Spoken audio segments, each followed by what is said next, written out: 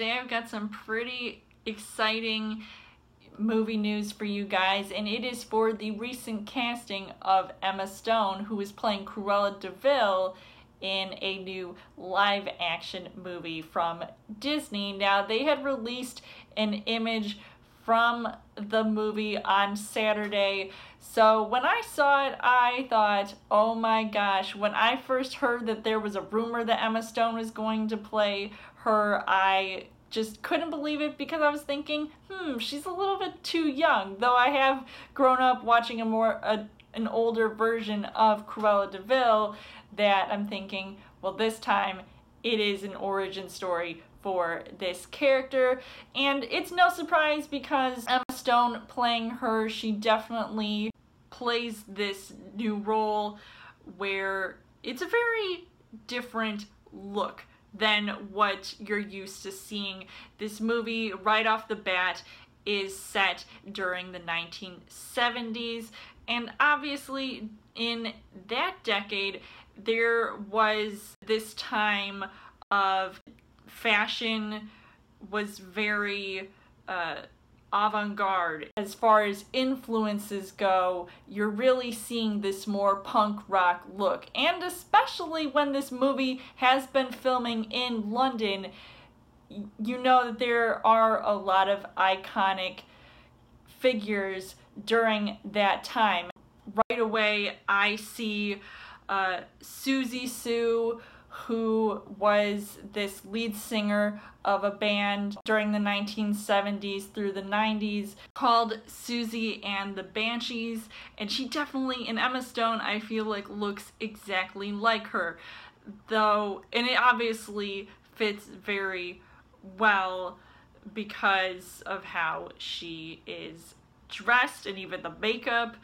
And also I'd have to say Tim Curry from Rocky Horror Picture Show also comes to mind. You really see that sort of persona, like an alternate ego persona, coming through, and especially at such a young age. I even would like to mention Madonna. Even though I looked up images of her from the 70s, she was more, clean cut there, and then it sort of transferred over into the 80s, but you get the idea that she definitely had this sort of out there look to her. And also another actress that comes to mind is Helena Bonham Carter, and I know a lot of people are also going to be comparing her to this character, because obviously we've seen her play these wild and zany characters like Bellatrix Lestrange. But even though she can look really creepy and evil, she can also downplay it and play this more elegant figure, like she's going to be in The Crown Season 3 as Princess Margaret, and we've also seen her in The King's Speech. But I think with Emma Stone playing her, I'm really impressed with the fact that she's taking on this role, because we know how sort of diverse she is with her fashion choices, and she could really pull off this either sleek look or this more edgy rocker chick look that's very fashionable. But there are many other icons of fashion that I would like to mention. David Bowie, who played Ziggy Stardust, another icon from London, England. And another fashion icon, I would have to say, that seems very influential, especially in more modern times, is Lady Gaga. I mean, she definitely came off, like she started off, her fashion was very out there, and then she slowly started to transform herself into this more sleek, clean-cut look, and I feel like I've seen that before, even with Glenn Close playing the previous Cruella de Vil. And of course, like, she's the most iconic actress to play her, and also among these actresses being Oscar nominees or winners in general, I feel like, who could possibly top Glenn Close? So we'll see if Emma Stone can really play off this character and even morph into the role where she's actually going to wear the fur coat and do something with all of those Dalmatians. But then, if you haven't been familiar, I'm a huge fan of the Once Upon a Time series, which had ended after season 7, but they had featured another actress playing Cruella de Vil, Victoria Smurfit, and I think she definitely pulled off the role down to a T. I would have to say on par, almost on par with Glenn Close.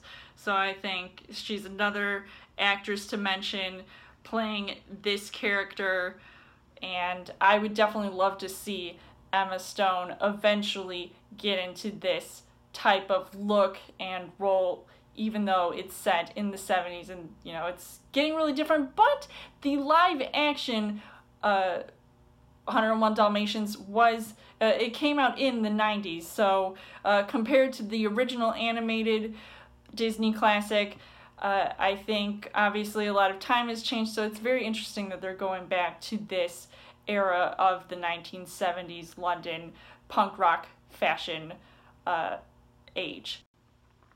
And it will be really cool to see where this origin story goes from there. Now, other actors that I'd like to mention that are also featured in this picture, Jasper and Horace, who are being played by Joel Fry, who was seen in Game of Thrones. I think it's really cool that they're having some maybe not so well-known actors playing the roles, but if you have seen some of these movies or TV shows, you're very familiar with them.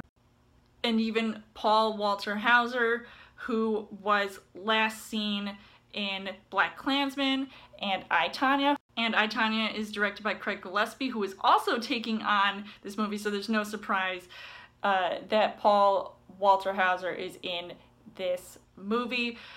And this movie, speaking of which, is being released in 2021 on May 28th, so we've got some time to really absorb everything about this movie and see, like, how truly excited are we to see this movie, because, I mean, we know what happens when, you know, Disney makes movies now about their villains, because we've got the Maleficent movies, and now we have a movie about Cruella de Vil. So we'll see how much this transforms and if everybody's looking forward to seeing it and if they are excited. So I don't know, I mean, I'm kind of interested to learning more about it, but I'll definitely wait until a trailer comes out to really judge the movie and hopefully see more images of Emma Stone playing this character. So let me know in the comments what you guys think of Emma Stone playing Cruella de Vil. Are